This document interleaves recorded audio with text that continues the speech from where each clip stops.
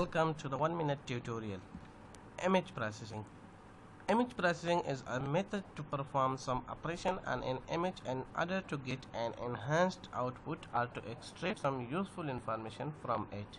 It is a type of signal processing in which input is an image and output may be image or characteristic or features associated with that image.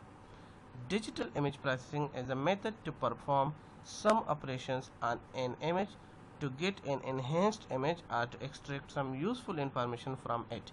Digital image processing technique helps in manipulation of a digital image through the use of computers. The purpose of early image processing was to improve the quality of the image. It was aimed for human beings to improve the visual effect of people.